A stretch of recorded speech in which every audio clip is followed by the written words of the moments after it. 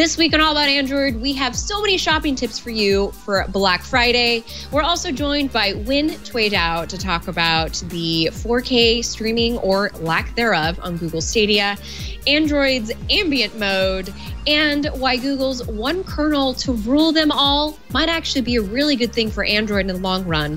Plus, we're going to look at some Galaxy S11 Plus renders, and we've got app news, so stay tuned because this is all coming up next. Podcasts you love. From people you trust. This is Twit. This episode of All About Android is brought to you by Plex. With Plex, you can organize and stream your personal collection of movies, TV shows, music, and photos anywhere on any device. Go to plex.tv/twit and enter code TWIT10 to get $10 off a lifetime Plex Pass subscription. This offer applies to new subscribers only.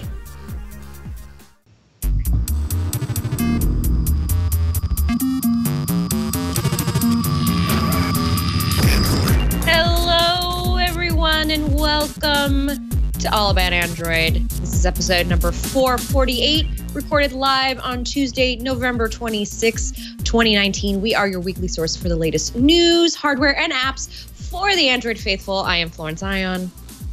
And I'm Ron Richards, and we are not at all jealous that Jason Howell is on vacation right now. Oh, not only is he on vacation, he's somewhere very sunny and lovely. He's really doing it. He's in Hawaii, and we're jealous, and he deserves it. So we hope he's having a wonderful time and not worrying about the show at all.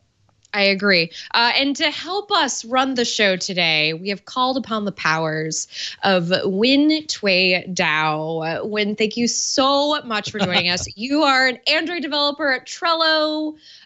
You hang out with the GDEs, and you are a host of Android Dialogues. You are just doing so much. How are you doing? I'm doing great. I'm so happy to be here with y'all. So it's nice to see you again, Flo and Ron. Thank you so much for having me. Yes, welcome back. So for people who don't, I know we've talked about it on previous shows, people who don't know what GDE stands for, what is GDE? GDE stands for Google Developer Expert. That does not mean I work for Google, but it does mean that I've been recognized by Google for having some expertise in something Google related. In my case, it's Android development and a little programming language called Kotlin. So I'm a GDE in both Android and Kotlin. There's a crowd behind me right now yelling and cheering because you said Kotlin. So just everyone imagine it, that it's back there. Yeah. Yay, Kotlin. Yeah. When are we going to be considered? When are Ron and I going to be considered experts? Google. I can't imagine Google recognizing our expertise in anything other than being able to talk for 2 hours about nonsense. Why not? GDE. They're really good at talking about Android stuff. The day Google calls and says, listen, we really want to highlight your expertise in being able to make it sound like you know what you're talking about our stuff, then I'll be like, oh, thank you, Google. But I don't think that's going to happen. So I mean, you have a point. That's all we kind of do is try to pretend, or not pretend. We actually do know, but try to sound like we know what we're talking about. Yeah. We do. But you write code, and that's kind of – although I did edit JSON today. So I was very proud of myself today. Yeah, I was in there. I built a JSON MRS feed, and I was doing some JSON stuff at work. So there you go. I mean, really, that's all we do all day anyway. It's just, kind of edit the JSON files in hopes that things appear on the screen as such. So I can't tell you what JSON stands for, but I did work at it. So there you go. I can't either. It's okay. It has nothing to do with Jason Howell. Yes. Shall we get on with it? Yeah, let's get on with it. All right, Victor, why don't you take it away, sir? Well, my interpretation of a JSON file is, I guess, starting to get the studio ready, but not really quite getting there. Oh, so that's look how sad that is. Oh. Yeah, that's how sad it was. This is my fault. This is what happens when I stay home. Well, less work for the guys. I mean, Burke had it easy tonight. I guess, but yeah, got started and it was like, oh. I like that Victor improvised that, but also had a bit planned. So that was a good flexing of two muscles there, Victor. Good job. I agree. So once again, Victor's the best. Yes. So with Jason away in Hawaii, that left Flo and I to frantically prepare for tonight's show or today's show. And the one overarching theme I found is the fact that here in the United States, we are 2 days away from our Thanksgiving holiday, and we are 3 days away from Black Friday. And anybody who is into consumer electronics or specifically Android knows that Black Friday used to be the day that you could get deals so you could buy presents for people at a better deal. And now it's the day that you can get deals to buy yourself presents. So we're not going to go through it all because there's just a myriad of deals out there. But I know sites like Android Police and every other site has got their like Black Friday deals page. So if you're in the market for a new phone, a new tablet, a new smart home device, anything, it's pretty much on sale. Flo, I know you've been neck deep in this stuff. Is there anything that our audience should look out for? Like, is this the time to buy a Pixel 4? Yeah, here's the thing, guys. Black Friday is what it is. It's become what it's become. But when you're pinching pennies or counting coupons, as I am wont to do, you are waiting for these deals to come by because you do want to save some money. The Pixel 4 has been really slashed, which I think is making everyone who was like a first adopter just kind of kicking themselves right now. And I think hopefully by now you've learned to just kind of wait this couple of weeks from when it's announced in October to when the holidays come, because then you're going to be able to save, let's see, you can save $200 off the regular Pixel 4. So it's $599. So that leaves you an extra $200. I guess you could spend on a case. Not a $200 case, but it leaves you some money to buy a case. The same sale will apply at Best Buy. Best Buy even has it for lower at $400 with carrier activation if you decide that like you don't mind kind of being held onto your carrier. And the Pixel 4 XL is going to be starting at $700. That's $200 off, down from $900. The other thing to consider, if you're like, I do want a new Pixel because I've got maybe the first or the second gen, is the Pixel 3, because I'm still using mine. I haven't updated yet. Eventually I will do that. That's like a holiday thing I'm going to do. But Target's giving out a gift card if you activate a Pixel 3 on AT&T or Verizon. Target's giving out a $550 gift card. So I guess that means you could like, it's ridiculous. Yeah. And I didn't even click through to see how much it is, but it's obviously a lot less than the Pixel 4. And then it used to be at launch. And then the Pixel 3a, if you need to get a phone for like, maybe you want to get a phone for your preteen, or maybe you want to get a phone. Preteen? How much is your teen? Preteen's a little young. I'm thinking like 12. When I think preteen, I'm thinking like 12 years old. Right. But $300 for the 3A, $379 for the 3A XL at both Google and Best Buy. And then there's, of course, we really like the Android Police rundown. So if anybody wants to like go just get like a full listicle of all the super Android-y, googly things that are on sale for Black Friday, this one I think is absolutely great because it goes by manufacturer. So if you're like Flo, Iran, when we don't care about the Pixel, maybe you care about Samsung, you can go see what Costco, Best Buy, Walmart's offering. OnePlus is having deals. If you want a budget LG phone, those are going to be on sale too, as low as like $90. The one thing I would caution going into this is to be careful where you spend your money on a Chromebook, because this is the time of year where a lot of manufacturers go, oh, that stack of Chromebooks over there, we should get rid of it. Why don't we just make everything super cheap? It's a good way to get rid of inventory. That's for sure. Yes, absolutely. Yeah. But, keep your phone on you and just Google everything. Google, model name, is it worth it? And see what comes up, because sites like Android Police, Android Central, a lot of the tech sites are covering like what is worth buying and what is not. When I want to know, did you put any pennies aside for Black Friday? Do you have your eyes on anything? Have you kind of been holding out to stock up on anything at home? Okay, so the background is that so both my husband and I are Android developers, and pretty much Christmas goes all year round. So we generally don't leave too much for Black Friday. I will say that this year we held out on getting Pixel 4s because normally we are early adopters, and using the excuse that, hey, we need to test on the newest thing. And after kind of last year, I think we're all a bit salty from all the flashes from the Pixel 3. So we're waiting very patiently. But we might actually be responsible adults and kind of wait another year for an update this year. I don't know. There's just too much. There's too much good stuff. But we kind of already, we Nest Hub maxed, we Pixel 3 last year. So in our Android world, we're pretty good. We're pretty good. Speaking of that, the Nest Mini, it's actually $30 at Google and Target for Black Friday. So again, remember to buy the second gen one, not the first gen one, because the second gen one is the one with all the new stuff in it. Head over to Android Police. I mean, there's a lot of stuff. This is a good time to go in and Yep. Or not, don't buy anything. There you go. Yeah, or just stay at home and do what I'm going to do and play video games. I'm going to be purchasing the Nix Play photo frame, which runs Android, and it is a great photo frame to send photos over the cloud to someone else. And I'll be buying that for our family to show them pictures of the babies. So that's the plan.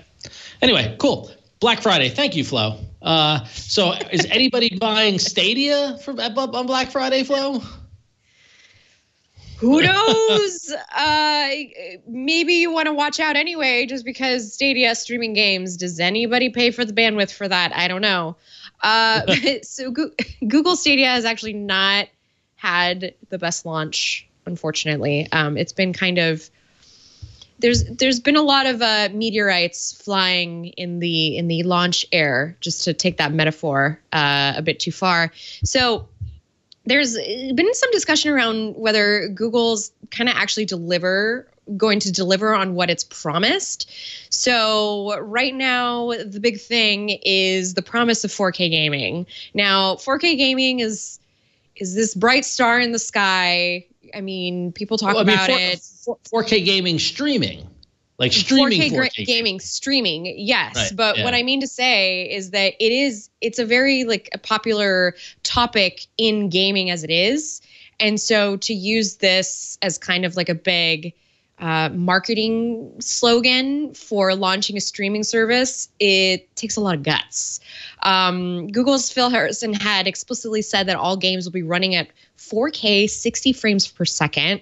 But it turns out that Destiny 2 and Red Dead Redemption, two of kind of the AAA hot games that are launching on Stadia, they don't. Instead, they're actually upscaled to meet that. So the way this was discovered was Bungie, the developers behind Destiny 2, they had confirmed to The Verge that Stadia's version of the game wasn't the same 4K version as on other platforms. So Destiny 2 on Stadia is actually rendering at 1080p, and it's upscaled to improve the quality. So in other words, it's not actually playing on 4K. On Stadia, you're just getting some really nice smooth rendering. And then on the other side, there's Red Dead Redemption, which is, another major game.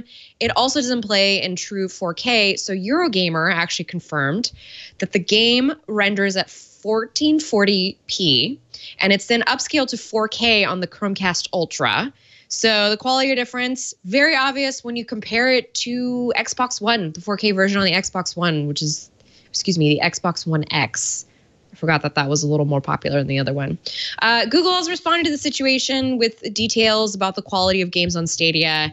A spokesperson had said that Stadia games at 4K 60 frames per second, with developers working behind the scenes, you deliver the best streaming experience for every game. So it's in the works. They basically punted though to at least on the Red Dead Redemption. They were like, I don't know, talk to the developers, blaming the manufacturers of the games for not delivering a 4K stream, right? Exactly. And of course, it left us all to think that anyway. Can we actually get this kind of quality at the bandwidth that we're allowed? Have you had any interest in Stadia? I know it was It's kind of been shown off at developer conferences. I'm curious to kind of hear how you feel about this as a developer. Yeah, it's pretty. So in the world of development, game development and regular app development are pretty far apart. Generally, you specialize in one thing or other. But as like a person, I've been that's what I mean. Like as a person, like as a gamer, I think I like the promise of it for sure. But I think we got a Steam box like day one or something like that, and I don't think that we've had too many good experiences with kind of console gaming or PC gaming. Yeah, so I think I always, like with many things that Google presents, I love the idea. I love the promise of it. But we actually, again, are holding on to our pennies this year and just going to see how it turns out. I think I like the idea of it, but just the idea of like bandwidth and like just, especially like depending on what country you're in, what area of the country, like it just doesn't seem like I don't understand how this could make up for, differences in broadband ability and like, service quality. I really don't. And I think we're just kind of waiting to see how it shakes out. And I think a lot of people, like a lot of other devs that I've talked to, love the idea of like the server side rendering and the streaming. But it's more like, I think sometimes we think, well, how are you going to do that like consistently and, across, varying, connections. So it's a good idea. We'll wait and see. It reminds me a lot of OnLive, which was no longer live. Well, I mean, Google's going to find out that the gaming community is very critical and very specific, and they're going to sniff things out. And now they're going to need to, they're going to need to work with the game developers to verify they're delivering the product that they want. And it's hard. It's difficult to do this sort of thing. But still, the price. I mean, I've talked to people who I haven't played with Stadia yet. One of my friends got it and was raving about it. Said it was awesome. Said playing using a controller with his phone, using it on the Chromecast on the TV, and just like had no complaints whatsoever. And this is more of a normal. There. Yeah, the promise is totally there. Yeah, so I mean, it's cheaper. Yeah, it's cheaper than investing in a console. It's cheaper than building a PC and then buying like every single game. I mean, even with a Nintendo Switch, I'm like, oh God, $60 for another game. Oh God. I mean, that stuff goes out the door pretty fast. But we'll see. All right, so we'll see how Stadia shakes out. In the meantime, Google had a bit of an unconventional new release. They posted a YouTube video where they announced the new Google Assistant Ambient Mode. We had heard rumblings of this or whatever, but basically what it breaks down to is this is a proactive experience that happens when your phone is charging. All right, so it actually exists within as a part of the Google Search app. And when you plug your phone into charge, you get like a darkened screen that's got a greeting, calendar events, weather, notifications. You can also hit settings and control smart home devices. And there's actually even a photo frame mode. So this is actually very similar to a lot of widgets that we've seen that allow you to do stuff on the lock screen or, other kind of, ambient kind of settings. Earlier devices, I remember Android tablets had a mode like this where you could see stuff while the device is charging or while it's on the charging station. And the product manager in the video, Arvind Chandrababu, says that this is a move towards an intent-based way of doing things. So saying that, oftentimes, there's a lot of things we have to do with our phones, and it takes a bunch of taps and clicks to get into them. But there's a lot of things that we intend to do when our phone's plugged in. You want to know when's your next meeting or what's the weather. So take away those taps and anticipate the user's needs. So it's really exciting, and you might want to know when will you be able to use this. They didn't really reveal that in this YouTube video. There wasn't a blog post, and our friends over at Ars Technica found out why. Google responded to them, to their queries, and said that they said that Ambient Mode will be rolling out to the majority of users starting next week across the following devices, including Sony Xperia phones, Nokia phones, Transition phones, which I've never even heard of, Xiaomi phones, as well as the Lenovo SmartTab M8 HD when placed in its smart charging station, and the Lenovo Yoga SmartTab when you pop out its handy kickstand. The feature will be available anywhere on these devices where voice match is supported. Please note that the devices need to be running Android 8.1 or newer and the latest version of the Google Search app. So this isn't even available on the Pixel. Which leads, and so when maybe, why would Google not roll this out on their own devices? It's weird because it instantly reminded me of like the Pixel Stand, because the Pixel Stand has a poorer version of ambient mode, right? It displays certain kind of information while charging. And I honestly don't know. Like it's really interesting because from a developer perspective in the last several years, and Google has rolled out a lot of features which are kind of in this ambient mode vein. It really wants to kind of move your content closer to the user. Where you don't have to dig into an app to get, like, say, your calendar invite or your to-do list or your task. And so there's a lot of emphasis on like things in the notification drawer, things like slices, and now ambient mode. And I can't say why, but I can tell you that like a lot of times they'll announce things like that are very promising that we get excited about. Especially like for me, I work at a company where, our app is about user generated content, and we always want to bring that content kind of closer to the user, and we get these really cool APIs and these really cool features, and it's kind of weird. I'm to be honest, I'm not quite sure whether it's always like they're trying to like shore up the APIs or test things out. They do tend to roll these things out to a limited number of trusted partners and let them kind of experiment and kind of work with them. It's just weird, but I mean, they obviously have like an emphasis on it and want people to do this, and they see that there's this like need to get people connected to what they want faster. But it's just a lot of times, like, just to kind of finish what I was saying, my point was that it's weird. Like we have all these things that are promised to us that, like that we could possibly use, but a lot of times either they're not fully there yet. They say that we're going to be able to use them, but we don't quite like the Google Assistant and Actions and stuff. The API is like partly there or isn't, like things like slices, like it's there, but you can't really test it in production. It's kind of just how things have been, unfortunately.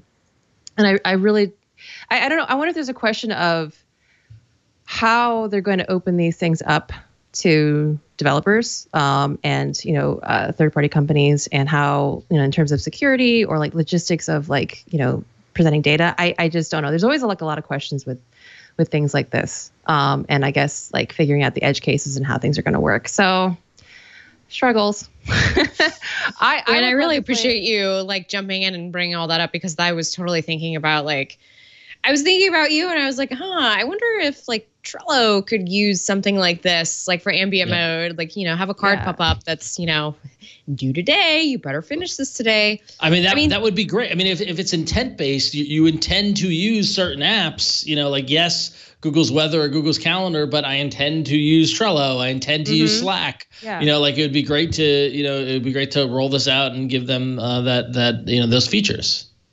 It's interesting, and this is kind of a developer detail, but the word intent actually means a lot in Android development. A lot of times when you're doing something, say you want to start a task, whether it's internal to your own app or you're saying, hey, I want to start the camera, or hey, I want to pull, this data from this other app. Those are actually called intents in Android.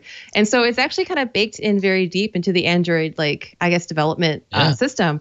So, I mean, we tend to think of things in these ways and think about things in discrete tasks. So you'd think it would work. I don't know. Well, I guess we'll see. I'm not aware. I might just be missing it, but I'm not aware of like any APIs that are open to us yet as developers and third-party folks to use, but I would be into it. I've had people ask me very specifically about this stuff, and I'm like, it'd be great. And it makes sense, right? Because it's a lot of times like other stuff, right? Yeah, I would love to have my personal Trello cards on on my screen because I have a lot of them. But yeah, like even things like, I don't know, like fitness or like kind of your other, non-Googly apps. So I don't know. We'll see. I always kind of like cross my fingers and try to give, try to give good feedback and try to be like, yes, we really want this. Or yes, our customers and users want this. So. Well, we appreciate that as users and as hosts of the show. It gives us something to look forward to. Speaking of things to look forward to, well, you might have to hold out actually a little bit longer for this if you're a Samsung user. So the thing about Samsung and the software updates, they're not as fast as you might experience them on other manufacturers' devices. So Android 10 on the Galaxy S10 and Note 10, still going to have to wait just a tiny bit. So even though Google suggested the plan would be to see the new version coming to Samsung phones as soon as humanly possible, it just doesn't seem like we're going to see much movement until 2020. We're talking January for the Galaxy S10 and Note 10 lineup. So if you bought one of those phones in the last year, I guess you are going to be graced with Android 10 a lot sooner than last year's Galaxy S9 and Note 9 buyers. They're going to have to wait until April 2020 for Android 10, which by then I'm sure we'll just know more about Android 11. So cool. I just shake my head at it because it's just. That's all you can do, really, right? What am I supposed to? Yeah, I mean, I can't force it. I don't have money to develop this stuff. I think with Samsung, the idea is that if you get a Samsung phone, you are in the Samsung experience, but that kind of sequesters it a little bit from the overall Android experience that Google's trying to put forth.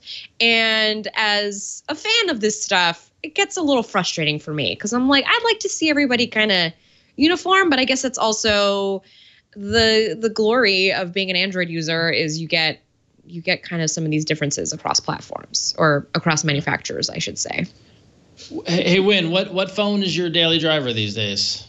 Pixel 3 still. But 3, I also, I generally try to keep a little bit of everything. I have a Xiaomi sitting around, a Samsung. I did actually use Samsung for my daily driver for like a couple weeks. And it's kind of interesting. A lot, if you ask an Android developer, and I mean, this is Samsung specifically, right? If you ever ask an Android developer about Samsung, and I probably have said this last time I was here, is that while we have much respect for Samsung for their hardware and also for their role in making Android what it is and making it, the biggest giving it the biggest market share in terms of mobile phones, they do put a lot of emphasis on their proprietary kind of flavor of Android, from the UI to even to how certain things work or APIs are implemented. Samsung can cause us a lot of headaches. You just go through a room of developers, say Samsung, and you'll hear this like kind of chorus of Samsung. And again, they make great devices, and I can definitely see kind of like they want, like as you said, their own experience. But I kind of, this is just where I'm gonna like put on my, kind of sarcastic, developer hat and say, yeah, it makes sense. I guess it's not as sarcastic. It's kind of just, annoyed. But yeah, it kind of just makes sense. And it is kind of like a Samsung style to very much focus on their particular flavor and ecosystem of devices. So, well, at least they got one UI. Yes. One UI to rule them all. At least they got that going for them. All right. So going back to the Stadia topic, we got an email from Mike who responded after watching last week's episode 447. He said, you guys are asking legitimate questions regarding concerns of the platform, except for one big question, in my opinion. How long is Google expected to actually support this venture? I think the idea of streaming games is great, but Google has an amazing reputation of abandoning projects they start. With Xbox releasing xCloud shortly and PlayStation releasing streaming services at some point, why would anyone invest in Stadia knowing that the quote-unquote big players will most likely be successful and cause Google to abruptly stop supporting Stadia? If it's successful, great, but the reliability of Google may drive people away from buying it. I certainly have my doubts and will advise people to avoid purchasing it because of this very reason. And Mike, it's a great question. We often talk about the Google graveyard, and actually we got an email later on in the show where that's going to come up again, and Google's questionable approach to things like Google Plus or the various things that are big initiatives at one point, and then about 3 years later they quietly are forgotten about. But I just feel like Google Stadia is different because A, is a little bit of hardware involved, and B, a lot of relationships with game developers, and looking at upcoming games that are coming out, seeing the Stadia logo on artwork and boxes already, like it's a little different than Google rolling out a service and seeing how people use it and then putting it in the graveyard and taking the parts and putting it in other apps. This is a true service. So like we often call out all the things that they shutter, but things like Google Photos are living on and are vibrant, right? And aren't being abandoned. I don't know, Huyen, what do you think the odds are that Google Stadia is around in a couple of years? I give it like 50-50. I think it kind of depends. I mean, like, as a gamer, again, I'm like super excited about it, and I want it to work, and I'm willing. I think me personally, and I don't know, your mileage might vary on this. I'm willing to wait like maybe a year to 18 months to see kind of how it shakes up, because it is very promising, right? And it's like Phil, you were saying, in terms of just like the cost savings and kind of more accessibility of kind of like AAA titles to kind of folks that may not be able to afford a PS4 or the newest Xbox or whatever, or PS5 whenever it comes out. I will say optimistic, just because I think that kind of making high tier games accessible to everybody, and kind of the flexibility in kind of platform, like playing on your phone versus playing on like a controller, is super interesting. I'll give it like a year and a half. Like what? Maybe call it 2 years. I think by then maybe we'll know, just from the from history. Right. Yeah. Flow we have based on your. Sorry, I was going to say we have GDC in 3 months, so I'm going to be very curious to see like what kind of Maelstrom, or excuse me, 4 months, whatever. Yeah, I'm kind of curious to see what kind of Maelstrom comes out there. Why Maelstrom though? But why wouldn't it be? Why wouldn't it be like overwhelming support and rolling? You know, like it could trend upwards. You never know. Well, I mean, marketing Maelstrom. I'm very curious to see, because Google has become. I mean, they have a booth now at GDC, which is not. To give them credit, like they're one of the first, not the first, but they're one of the few kind of mobile internet companies to be on the GDC show floor, along with all of these console and like typical, game companies like Capcom, Microsoft, whatever. So I'm very curious to see, kind of as they have more time to work on it in the next couple of months, we'll see. I mean, as long as they keep the development wheels rolling, as long as they keep people going to the game studios and saying, listen, please, let's do this. Let's put your game on Stadia. Let's get people into this. We're steadily growing, maybe it's only 0.5%, but that could snowball. You never know. I mean, I will say I was pretty impressed by like the launch title that they did come out with, because sometimes I think when you kind of see a new like gaming innovation in terms of a platform or something, usually people tend so just wide sweeping generalization, like often a problem is kind of the repertoire of games or titles that you have available. And I think I was looking really quickly earlier, it's like Tomb Raider and like Assassin's Creed, like Red Dead Redemption 2, like this is not a slouchy list of games. So I kind of give them a lot of credit for that as well, so that they've actually done the work of partnering with developers and kind of getting like really interesting titles. So I mean that does say something, that maybe they're investing time and building relationships in this product. Maybe just don't market all the 4K stuff. Maybe just say it's streaming games, so you don't have to like. You just don't have to worry about all the other stuff. Like, just leave it at that. It doesn't need to be like 4K, whoa. And that's the thing. That's the thing. Of any you talk, I mean, to Mike's point, with admittedly Xbox and Sony, PlayStation rolling out their own streaming services. Yes, Microsoft has a lot of computing power behind it. Sony doesn't have the bona fides that maybe Microsoft and Google have in terms of computing power, but they've got the money to back it up, and will be able to probably figure that out. The libraries, they have all that IP. But in terms of the concept of streaming and processing power and bandwidth and fiber and all this stuff, like it's hard to bet against Google in the delivery capability, the delivery aspect. That's why, going back to the story about the 4K performance, I actually don't blame them for pushing back on the developers, because if whichever game developer delivered a version that does not delivering 4K, that's on the developer. That's not on Google. So I don't know. It's going to be interesting. I think GDC will be very, very telling. I think the holiday season will be telling with sales. And then we'll just see if people are ready for this, or if, like we talked about last week, if it's more like a Chromecast version of gaming platforms, and it's kind of too hard for people to figure out. But yeah, we'll see. Time will tell. Thanks, Mike, for the email. Appreciate it. Let's take a quick break and thank our sponsor for this episode. This episode of All About Android is brought to you by Plex. And Plex is wonderful, everybody. Plex brings together all the media that matters to you in a single app. And it's available on any device, no matter where you are in the wonderful world. Plex is there for you. You can organize and stream for free your personal collection of movies, TV shows, music, favorite podcasts, web series, news, and more. You can give your media the royal treatment it deserves with Plex Pass. With premium features, you can bring out the best in whatever media you have. With a Plex Pass, an antenna, and a tuner, you can stop paying for cable and enjoy great TV and even record free HD broadcast channels right to your library. It's amazing. Who needs cable anymore? Offline accessibility with Mobile Sync allows you to sync your movies, shows, music, and photos to your mobile devices for offline enjoyment wherever you go, which is key if you're getting on a long plane ride and you want to watch your shows. That's a must-have. With their premium music features like lyrics and custom curated playlists based on your music preferences, it makes your music library experience that much better. And if you've got photos, you can create beautiful photo albums so you can easily customize and share your favorite memories.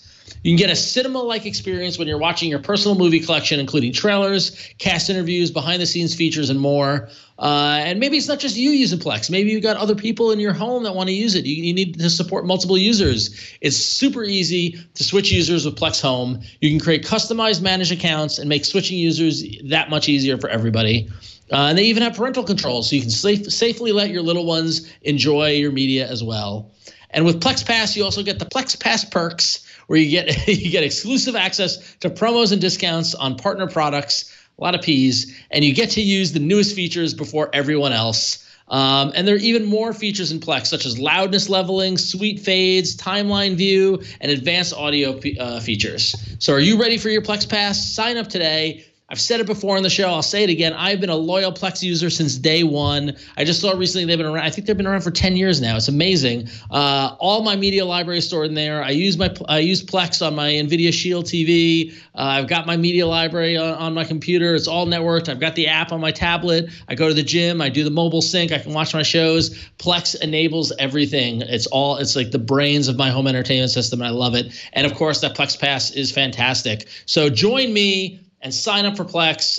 Plex is offering Twit listeners $10 off the lifetime Plex Pass subscription for new subscribers only when you go to plex.tv/twit and enter code TWIT10. That's plex.tv/twit and enter code TWIT10, TWIT10. Thanks, Plex, for being awesome, keeping my home media library in check, and just being an awesome service and sponsoring the show. Thanks, Plex. All right.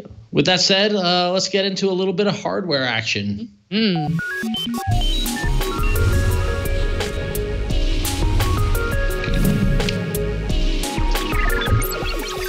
Woof, we're already at that point where we are talking about flagship leaks and renders and thingy-majigs and just let's all get excited over things that don't exactly exist yet, but we know are going to eventually exist in the ether. So let's get excited, I guess, for the Galaxy S11.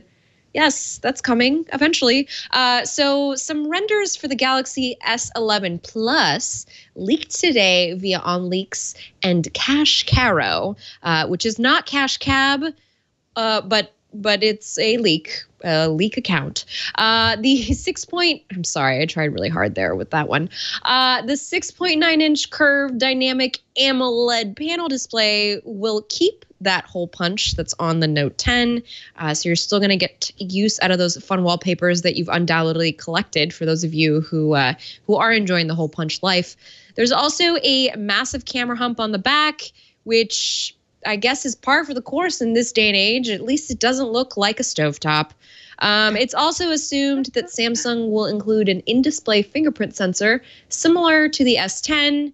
Hopefully it works a little bit better because I know some people were not super happy with the implementation of that. I don't know, you guys, how do you feel about it? It's just so early, but also not, because I feel like as soon as we hit into December, that's going to put us, a month and a half or whatever away from Mobile World Congress. That's where all these things are announced. Samsung usually does their big flagship announcement right before that in February.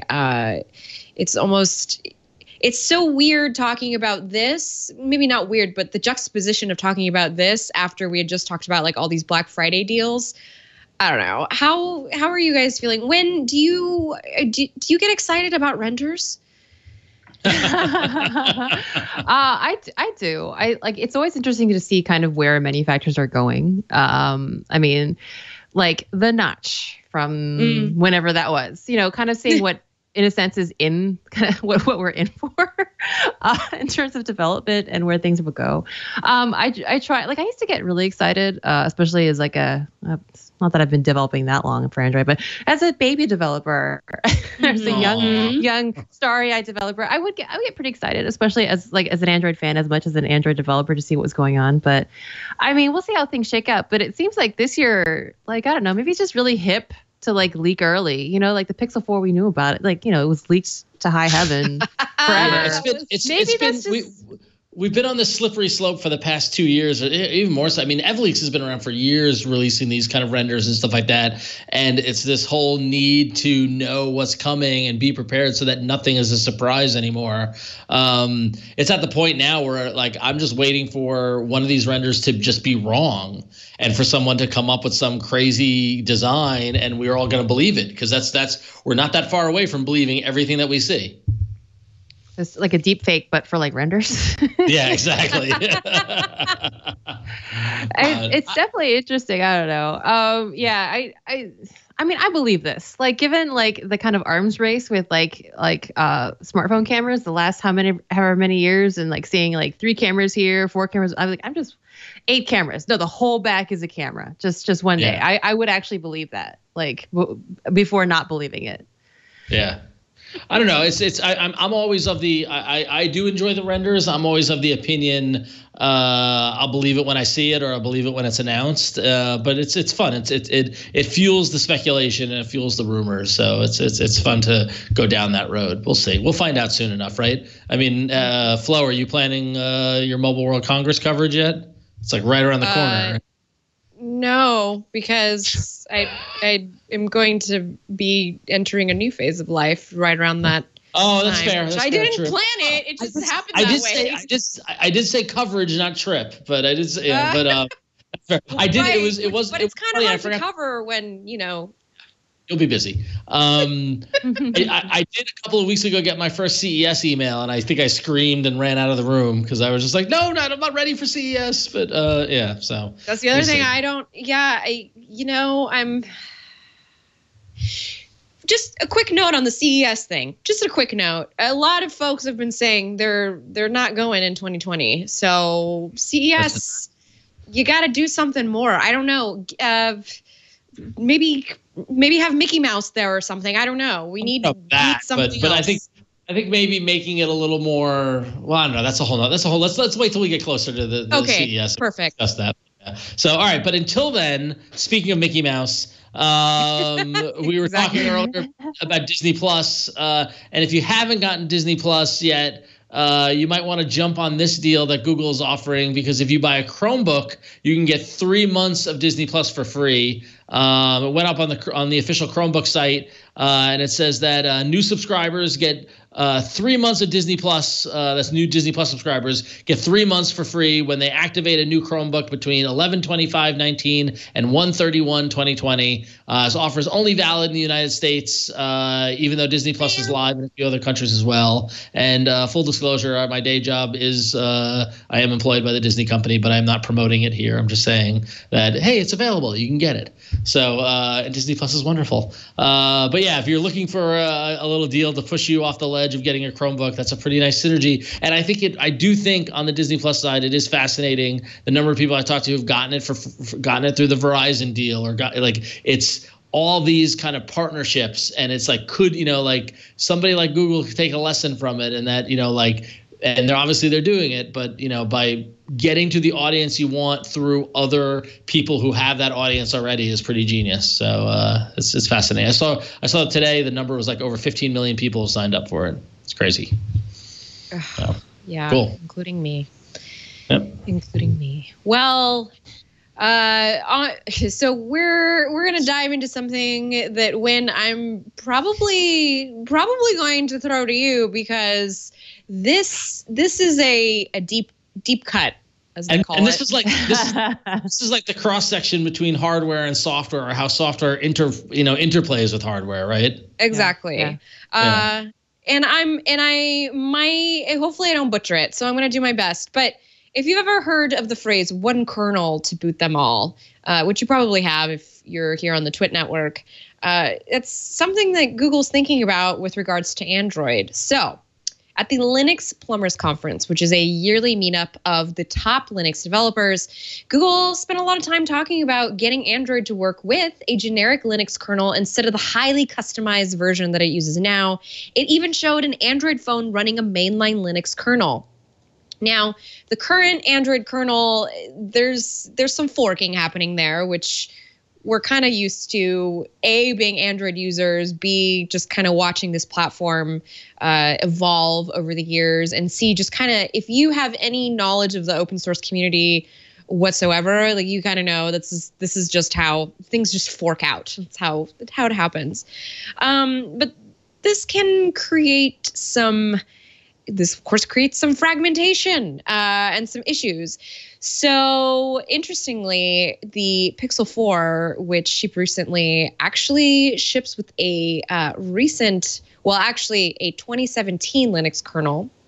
Now, Android devices don't typically get kernel updates, but this kind of news would make us think that this is something that would get prioritized just as much as the Android security updates that have become commonplace for Android users. Last year, Google had kind of teased this. It had announced it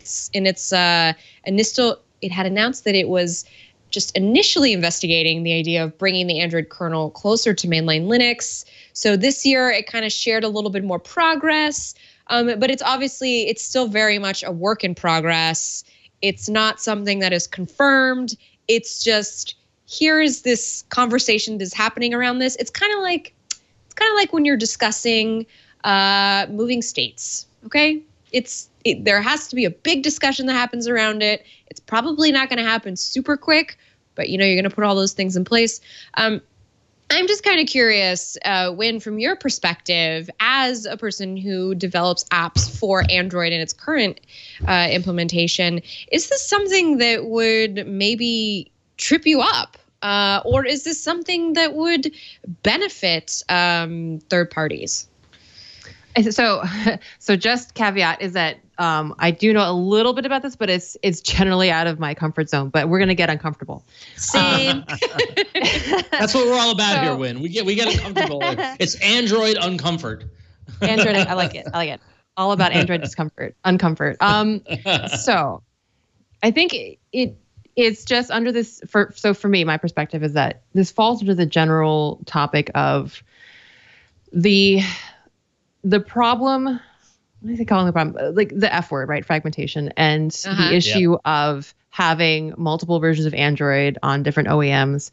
And while I'd like to say, like, it's like most of my life, when I'm actually coding, it doesn't affect me. But when it comes down to kind of very OEM specific bugs, or we're getting weird behavior on this particular phone, but not that phone, a lot of so this falls under that umbrella of the less, let me think, the more that we can kind of have OEMs running the same code as much as possible, and then anything that is specific to their devices or their chips, their SoCs or their chipsets and their particular hardware, and having that kind of be just these little modules that you can tack on to a common core is a good thing in general. Anything that's like a secure, like anything that's kind of major, like a security patch, anything that, and again, I'm not much of a Linux person, but anything that's a good feature in the Linux kernel that is kind of newer and that won't get out on phones anytime soon, the more that we can get closer to kind of mainline and having those kind of things being disseminated to all Android devices is a good thing. And like I can't think of the last time where I didn't have something that wasn't an OEM specific problem that I couldn't solve, or that wasn't something that I wrote myself that was a problem.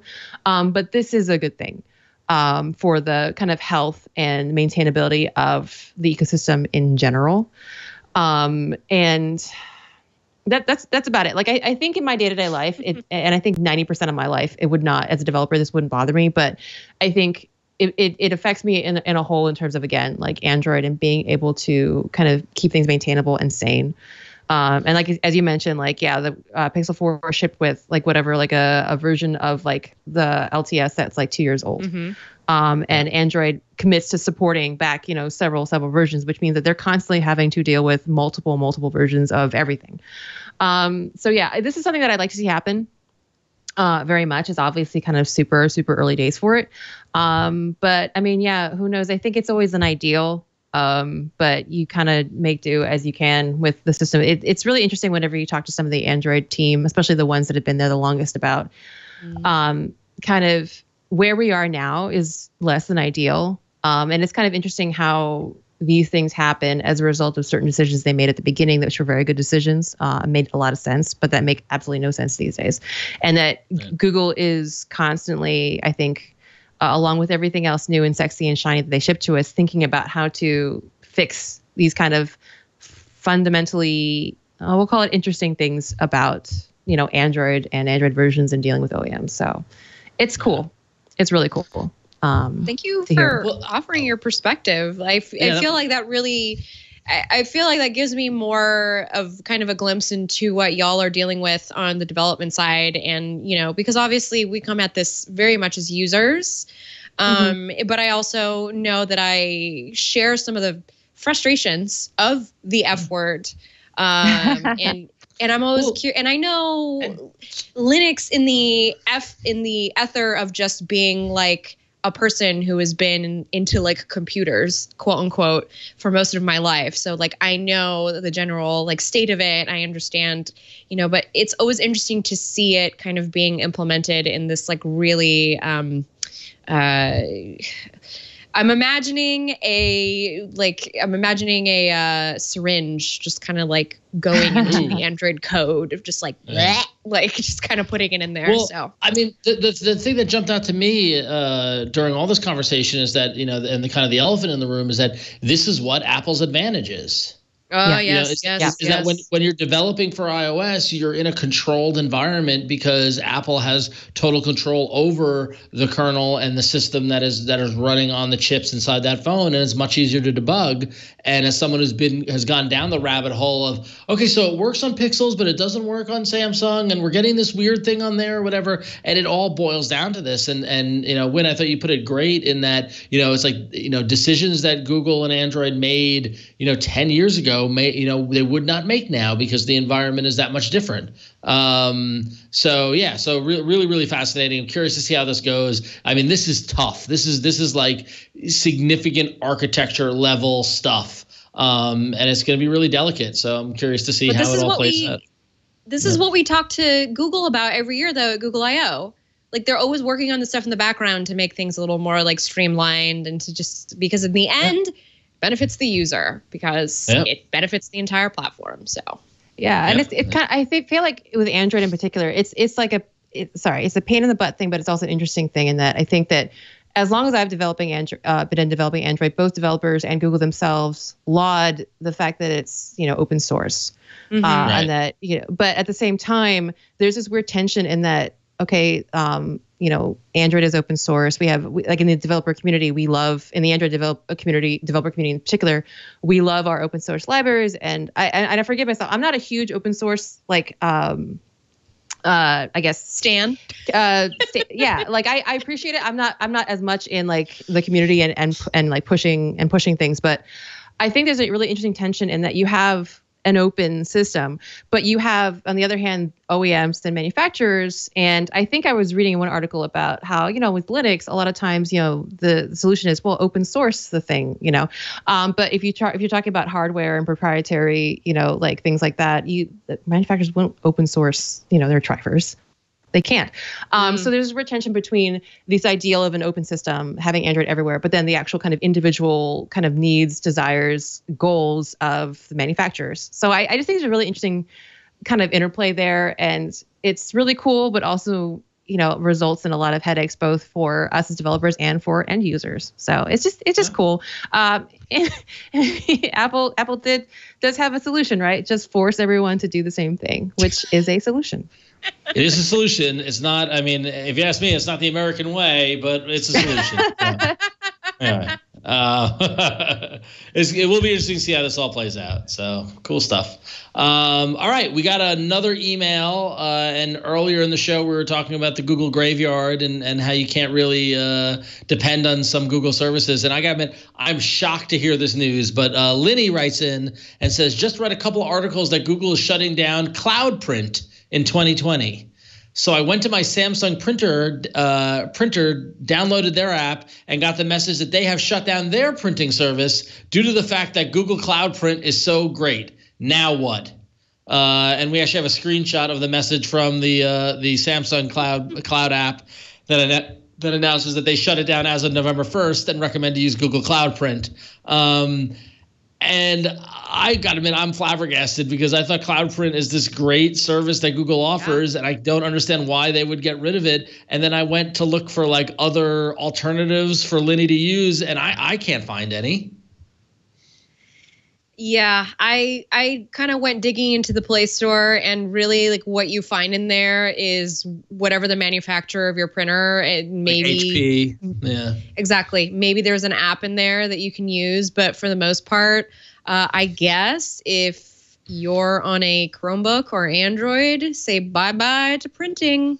Well, not necessarily though, Yeah, because they're gonna sunset it at the end of 2020. So developers, I mean, we had Flo, you weren't here, but we had Francisco on last week, and we were asking what is your motivation about making apps? And he says, I tried to fill my own needs. So if you're a developer and you use Google Cloud Print and you know it's going away, here's an opportunity to make an app to replace it and make money. So I don't know. There you go. There's a free idea. So there you go. $1 million ideas. We always need them. Yeah, exactly. I don't know, guys. I just, you know what I do? I'm so still living in the past. I just send my husband a Hangouts message and I go, "Can you print this for me from your Windows PC?" Oh, Jesus.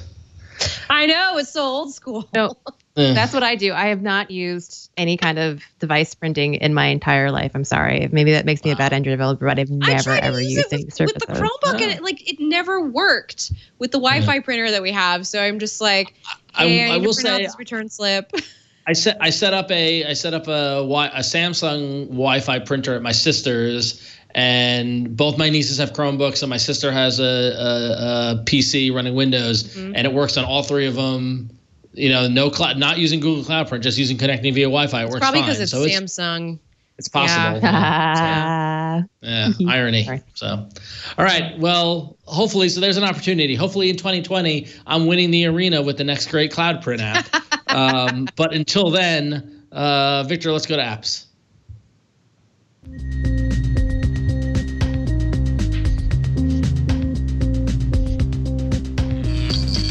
All right. So as a loyal WhatsApp user, I'm always very keen to any news about WhatsApp and changes and all that sort of stuff. And it looks as if the fine folks over at WA Beta Info spotted a new feature inside WhatsApp that hasn't been rolled out. It was in their beta version, and it was originally called disappearing messages. And now with the latest beta, it's called delete messages. And while it's not available yet, basically what it's going to do is allow you to set an expiration point on a message you send. So whether or not it's a day, a week, or however long that you want it to do, the message will expire and delete after that time period, which is neat if you are chatting things that you don't want the other person to have after a certain period of time.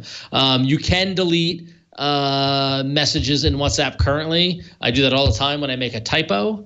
And then my sister says, "What are you hiding from me?" And I said, "I just made a dumb typo." But now when they roll out this new feature, you'll be able to set an expiration date of an hour, 1 day, 1 week, 1 month, and 1 year for any message. So keep an eye on that. If you are a WhatsApp user, it's probably coming out soon.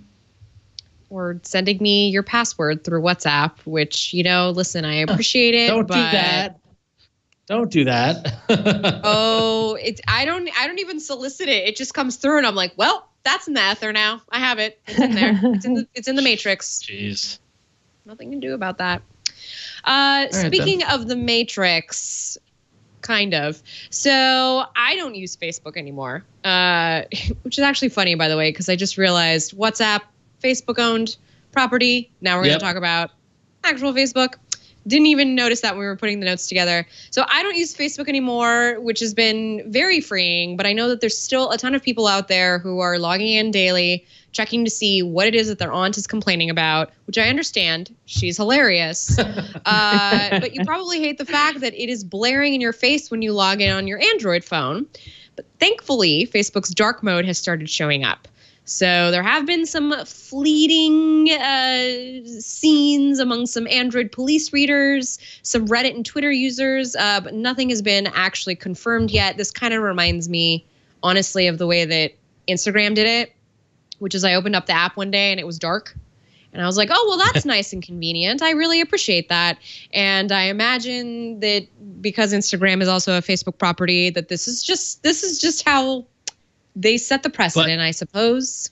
But Flo, the question is, when do we get the dark mode for WhatsApp?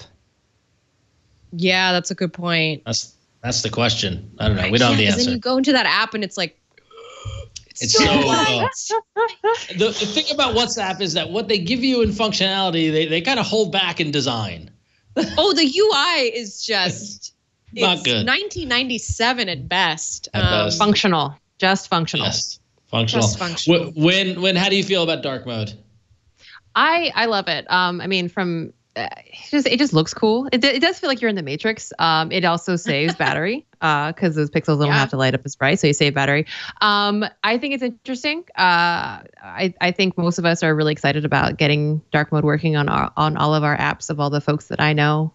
So I'm excited. I like it. I don't use Facebook much either, but I think it's a good thing, and I always think options are good. I want to give users options. Flo, yes. I noticed you were wearing a Kodak hoodie there. Yes, I bought it at H&M for $3. It was one of those clearance rack finds. That's pretty cool. Well, it's funny that you're wearing that. And it's also funny this comes up because also I've been kind of doing the soft sell on my wife about Google Photos because we have, we're just taking pictures of our babies all the time and sharing them and all this stuff. And all my stuff is in Google Photos. And it's just such a great application. And then I see today that Google is now participating in the Kodak Moments Prince Partner API program, which basically allows you to take your Google photos and make them printable in over 7,400 CVS stores and more than 3,500 Walmarts. So if you are a Google Photos user, you can order up to 200 4x6 prints at a time via your Google Photos account. You can crop them, you can add effects, and then you can schedule the pickup at your nearest location. And the folks over at Android Police looked into this, and they saw that their local Walmart was charging 25 cents per print, while CVS is charging 33 cents. So your prices may vary. It's up to the retailer to see how much they want to pay. But honestly, if you don't have a photo printer and you want a quick print and you want to, like if you got that great shot and you want to get in a frame or something like that, this is a great, I've got a CVS 2 blocks away from our apartment. We could have prints of our photos that quickly and never actually have to bring a SD card or any sort of stuff like that. This is super convenient and super cool that they're doing it. So yay Google Photos. I love Google Photos. Use this. I still hand out physical copies of photo. Like people go nuts over that stuff over the holidays because you're seeing like your family members, your extended family, your friends, and I love to kind of be the person that hands that out to people because I think that like now in this day and age, because we're not printing photos the way that we used to. Oh, yeah. And so I'll hand like a stack of like, hey, here's an envelope of like the couple trips that, to my best friend. I'll give him, I used to do this through Google Photos. Like, here's a stack of all the trips we took this year together. And she'd be like, oh my God, thank you. And then we just have all these boxes and like, I know digital stuff is great because you can just search for it, go look at it. But it's also really nice to have like the physical stuff on hand because, a picture is still worth 1,000 words, no matter if it's digital or printed out. Agreed. Absolutely. I miss the days when you took pictures and you didn't know how they came out, and then you brought them someplace. You waited 3 days, or it got amazing, and in an hour you got them back, and then you're like, oh, there's good pictures, and yeah. As opposed to now, and I'm even guilty of it too, where literally you'll be sitting there and we'll take a picture of one of the babies, and then turn to my wife and show her the picture. The babies are right in front of us, but we're looking at pictures of them. I don't know. It's crazy. So. All right. When do you use Google Photos? Have you tried any of like the photo book stuff? I do. I love the photo book. We have, my husband and I have one where it's just us making silly faces at each other. But I'm actually super excited. I'm actually, as soon as we're done, I'm going to go call my mom because my mom has very successfully made the leap to because she's a very avid photographer, like SLRs and DSLRs, but she kind of made the really awesome jump to using her phone as her primary camera.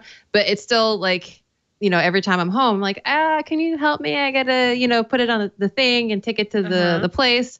I'm so excited. Like there's still like a wide market, just like as you were saying, for like family and like, mementos and gifts and stuff. Like, I might actually print some more stuff out. Like our house is pretty bare, and I've been like trying to like make it less bare and look like someone actually lives there by putting things on the wall. So now I can actually put more command stuff on the wall. strips. Just a command strip on the back. Oh my of the gosh, photos I love just command strips. Boom. Yes, everywhere. All right, Cool. so I think it's time now for another email. One last one. Before we battle it out in the arena. So remember, if you want to send us an email, you can at AAA@twit.tv. You can also leave us voicemails. Y'all kind of stopped doing that, which is It's a bummer. But you can call us at 347-SHOW-AAA. So if you're feeling like it and you want to leave us a message, even if you just want to tell us how great you are, how great we are, or how great you are, you can do that too. Whoopsies. So this one comes in from Scott, and I think that a lot of y'all out there are going to resonate with this one. So while it seems to become popular to hate on Hangouts, what I don't hear is just what's so bad about Hangouts. My friends, family, and I continue to use it as our primary means of communication, and to this day, I have not found an alternative that provides all the functionality that Hangouts has. Synchronized messages across all devices, including my desktop computers, or anything else that has a web browser. If I had any complaint at all about Hangouts, it's that they removed it as a default SMS provider. So when other apps want to send an SMS, I can no longer have them launch Hangouts automatically.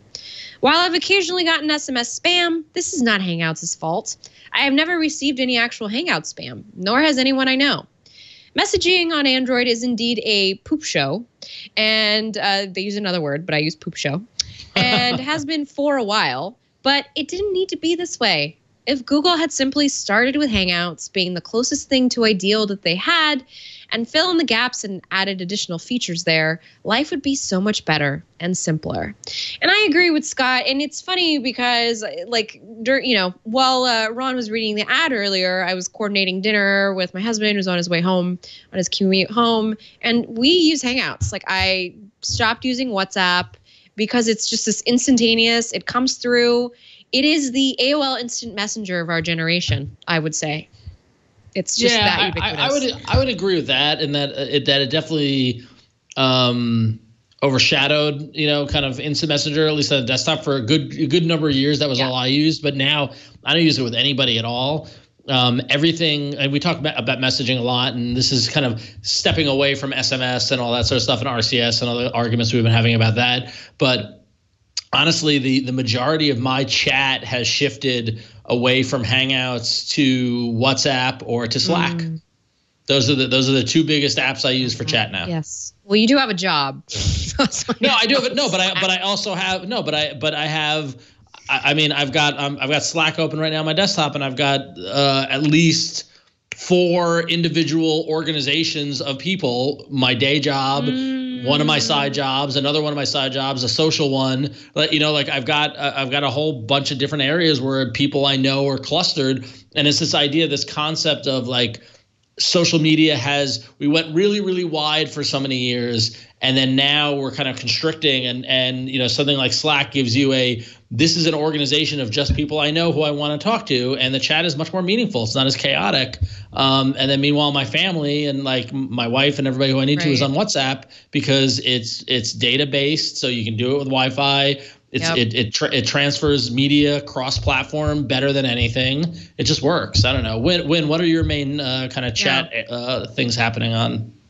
Yeah, well, it's interesting. Actually, I'm very I feel you, Scott, because I think for a long time, my close group of friends and my family, we all were on Hangouts, or my family were on SMS, but I was able to get SMS through Hangouts. And I think the only reason that we ended up moving off of Hangouts is because of kind of this okay, Hangouts is going to go away eventually. Y'all have to find something else. And I think for my close group of friends, we're on Signal. My mom still chats on Hangouts with me. And I mean, but it still had a lot of features, like the fact that it's integrated with SMS. You could do voice calls. And okay, so I should say my opinions previously and now are my opinions and not the opinions of Trello or my company Atlassian.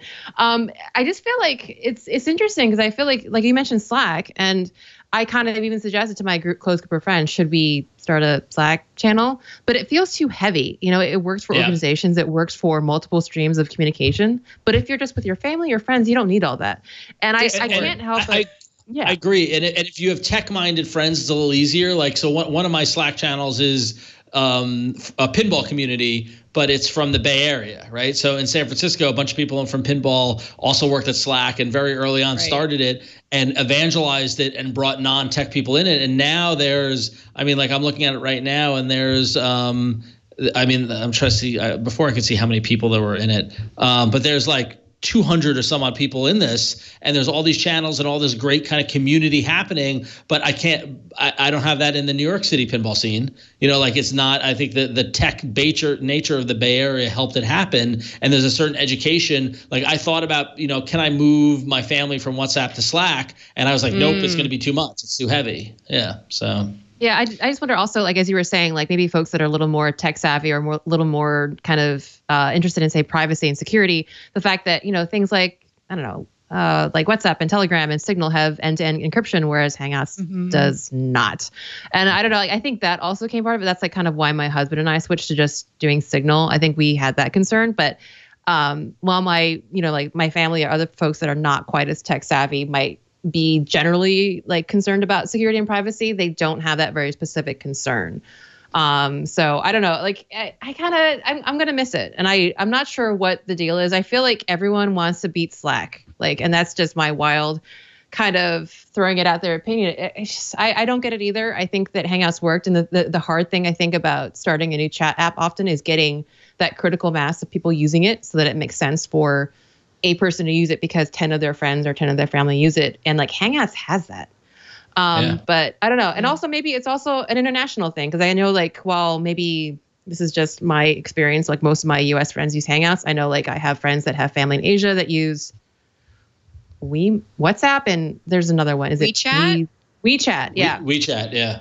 Yeah. And that maybe in terms of becoming more competitive, they're like, oh, well, maybe we need to start competing with whatever the regional chat is. I don't know. I don't get it. I will miss Hangouts very much, but we've all jumped ship to Signal for better or for worse. Yeah. I'm on Discord, by the way. Just like nobody's really on Discord. Just for all my social stuff, like my online socialization. Like Padre has a Discord, and I'm like in there. Well, again, Discord is a very tech-based or gamer-based Exactly, that's the other thing is like I don't have any of like my IRL friends. All my IRL friends and I still SMS. So and what's interesting is that like you know me, I'm fully in the tech world, but I'm not in the gaming world, and I don't even have I don't have a single Discord I've ever logged into. Yeah, so, it's a minefield. Yeah. All right. Well, that said, we can talk about chat and messaging all the time, but we're coming to that point in this program. It's time to do the arena. So many enter, but only one lives. Android Arena. All right, Flo, do you want to share the results of the show that you weren't on? Sure. So last week there were 3 folks, not including me, battling out in the arena, and it looks like Lo-Fi Radio took it. Who was that? Was that Francesco? Lo-Fi Radio was Francisco. Francisco Franco came in with the win for the guests, the rare win, and broke my streak. I don't, for those keeping track at home, I think I had like 3 or 4 number 1 wins in a row, and now I'm down. And now with that one, so Victor, put up the results again. It went away too quickly. Yeah, so Lo-Fi was Francisco. Tennis was Jason, and Ubiki Touch was me, and I came in last there, which is a rare, that's crazy. So with those results, I'm still in it. I just want everyone to know. Wade County is back in the chat room. We missed Wade County, but he's there with our tally, and through 46 weeks, we're almost done with the year. Jason is now in last with 98 points. I am in third with 103 points. The guests are moving away from me, firmly in second place with that win by Francisco with 120 points. Flo, you are still in first with 149 points. Wade County claims you are the 2019 arena champion, but I have not given up hope. We still have 6 weeks. I still believe anything can happen, and I still believe that I'm going to stumble upon the magic super first place prize and get 20 points for a win at some point. But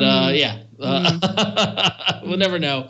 But that said, that means I go first. Yes. And since no one is in the studio, we're not going to actually have live demos of the apps. Rather, Victor is going to pull up the Google Play Store listings, and we'll look at the screenshots for each app. And we will describe everyone for bearing with us this week. We'll describe them. Yeah, thank you. You know, we're going Lo-Fi this week. But so my app this week is called Zone Launcher. One swipe, edge, launcher, and drawer. And this is it's very self-explanatory. This is a very cool minimalist launcher that is able to be gesture-based, so that if you swipe from the left or right, you can reveal a app drawer. And what's neat about that app drawer is that you can specify the individual apps that appear, and you can organize them via color-based groupings. And this design is pretty nice in that they kind of lean into the red, blue, yellow, green design of Google here. And you're able to organize your apps in an easy kind of way to access. And you can kind of declutter your main screen on your phone and kind of bury all of your apps within this one app and keep it hidden and only appeared when you swipe left or right. It gives you controls over where the swipe area is, of course, as you would imagine, and ultimately also allows you to edit the colors. And edit the theme. They have different icon packs that you can load in. You can set the opacity and the background colors. You can change the size of the action buttons and all that sort of stuff. So you're basically able to adjust pretty much everything.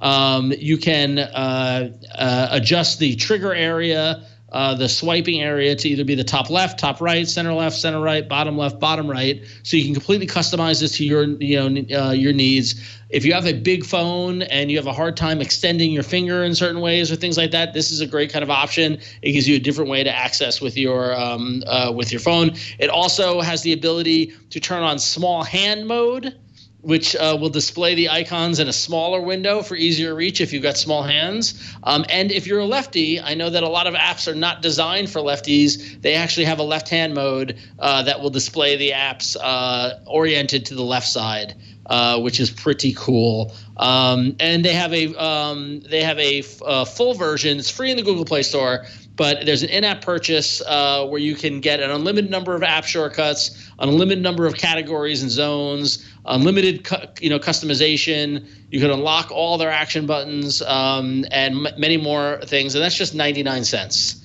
So if you want to support your devs, just 99 cents in-app purchase, you can get the full version of this Zone Launcher app. But it's free in the Google Play Store. So if you're looking for a different way to access your apps and use your phone, check it out. It's pretty good. So there you go, Zone Launcher. I like that it lets you use different icon packs. That's, for me, that's always a draw. I want to use different icon packs. Yeah, that's pretty cool. Yeah. All right. So Huyen, you are the guest. So why don't you tell us about Tiny Room Stories Town Mystery?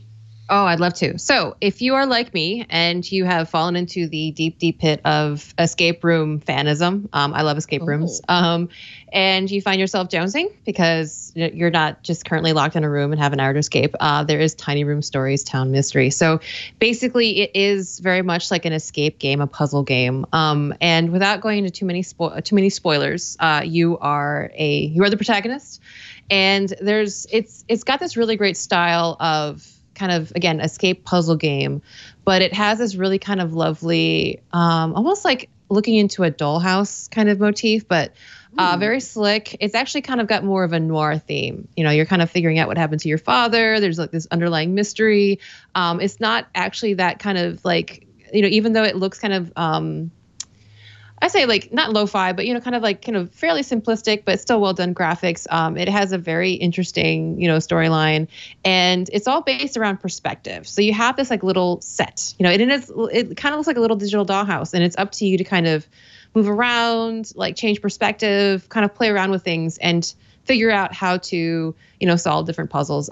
So if you're into mysteries, if you like escape rooms, or if you just like solving puzzles, or if you just are a nosy person and like to check every corner of a room, every single wall, you might really like Tiny Room.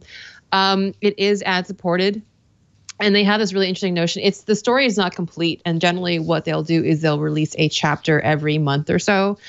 And there are season passes, which you do pay for. I can't remember the last time I did buy the season pass, but I can't remember how much it was, and I didn't have another phone with me, so I couldn't install it and check. But you can pay for like say a season of content, and that's about 6 or 7 chapters. It's really fun. It's really neat. Everything is super clever, and it's a nice, just kind of like, it's a really light kind of game. You can put it down, pick it back up. If you really get stuck, there are hints. I think with the kind of typical of games like this, if you need a hint and you haven't paid, you generally have to watch an ad or something. But if you buy the season pass, you get hints for free. But it's a really fun way to kind of tease your brain and solve a mystery, which is of yet unsolved, but I would definitely check it out if you are the puzzly type. Cool. Thank you, man. Very cool. Love a good puzzle. I love the graphics on this. Just, this makes me want to build a dollhouse, though. Now I want to like put a dollhouse together. All right, so I had to put headphones on because it's, in case anybody's wondering, it's raining and it's so loud against the window that I couldn't hear you guys. And I didn't want to turn up the volume anymore. So we're going to do it this way. We're going to do it this way now with headphones on for the rest. Now, my app pick is purely utilitarian. And it came about because I was trying to find some new apps that could connect between Android and my PC. I do have a PC that I use primarily as my work machine, and it's my workhorse. I love it, and I'm coming to you right now from it, not from the Chromebook. Now this is called PC to mobile transfer. Send files anywhere. I know. Super, super sexy name. It's actually, I like it because it is kind of FTP based. So if you're familiar with FTP, you'll be able to figure this out, no problem. It's purely for file sharing between Android and Windows. I know that we've talked about, what's it called? AirDroid. There's a bunch of other apps out there that kind of do this. I like this because it's good for just like giant, bulky file transfers. And lately I've been doing a lot of data maintenance between my different devices. It just want to make sure that I have things backed up. Just want to make sure that my phone is kind of nice and cleared out when I transfer it over to the new phone in a couple weeks. Very easy to use. So you have to get the Windows app, which is called FTP Manager Lite, which is free. You install it, and then PC to mobile transfer basically lets you access all the files and folders on your device, including the SD card. And it lets you create new folders or just simply move and delete files as you need them. There's no physical tethering required. And when you're finished, all you have to do is exit the app, close the connection, and it's done. There's nothing that's on in the background, which is kind of one of the reasons that I didn't like apps like Pushbullet and AnyDroid. I just didn't want to have like, stuff that was open in the background. So you can use it between Wi-Fi or mobile data, and it creates like your own unique login with username and password. So you don't have to worry about, someone jumping in and figure out what's going on. So PC to mobile transfer, send files anywhere. It's free. There's ads, but you know what? Ads help devs.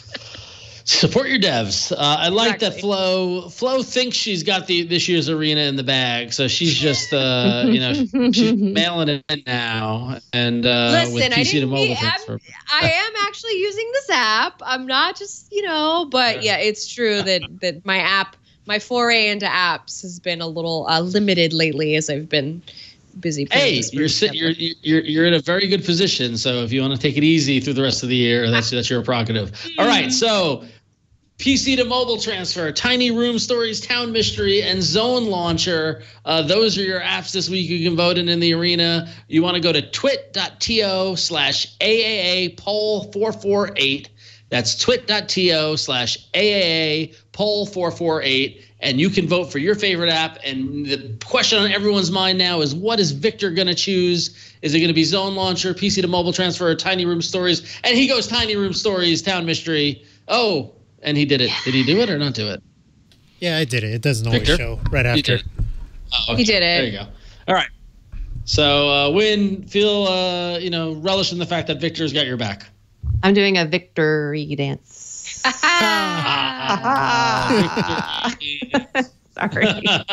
I tried. All right. Well, definitely tune in next week. Tune in next week to see who's the victor. Who's the victor? Victor's always the victor, but who will be the winner? That's the question. So awesome. Win, thank you so much for joining us this week. It's always a pleasure having you on the show.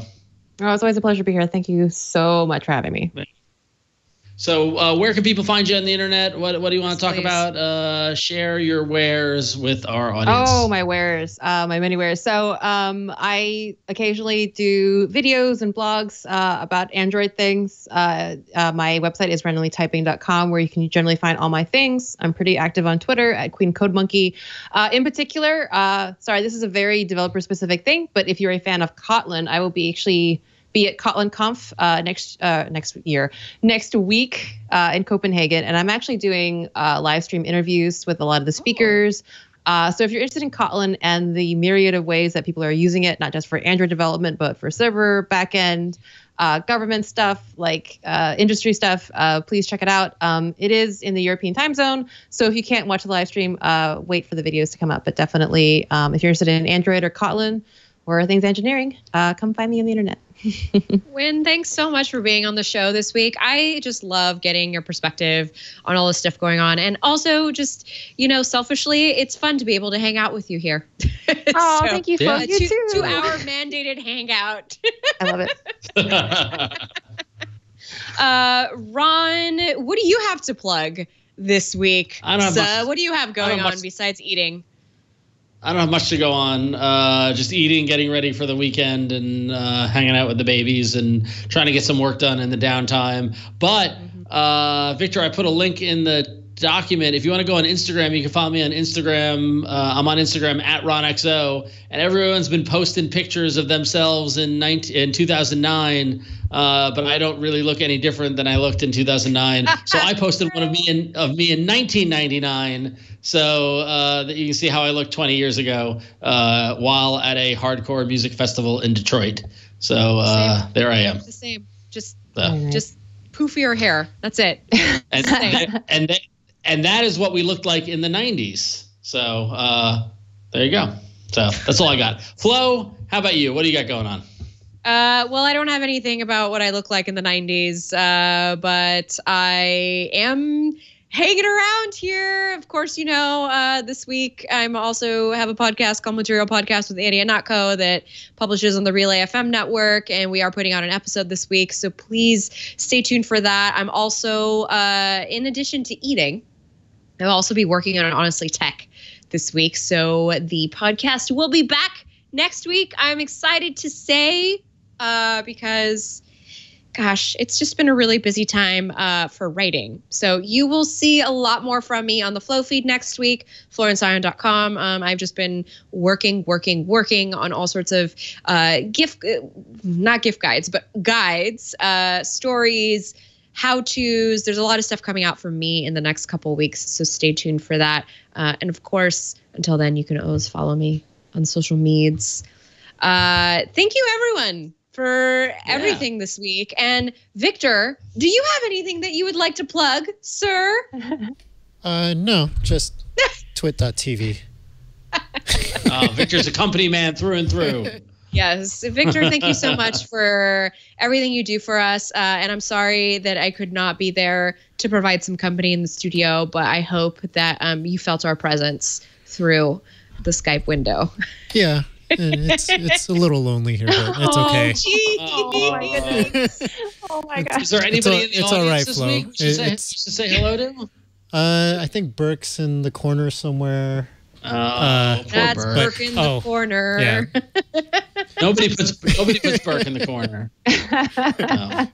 It's only right. it's only Thanksgiving week. I'll so. do my best to be in next week so that y'all are. I was going gonna to say before Flo takes us out, Victor, Burke, everyone else at Twit, and all of our listeners in the United States, have a great Thanksgiving. Hope you get to enjoy the holiday with your loved ones and family and whatnot, and don't spend too much money on Black Friday. Okay? Yeah, I'll try. It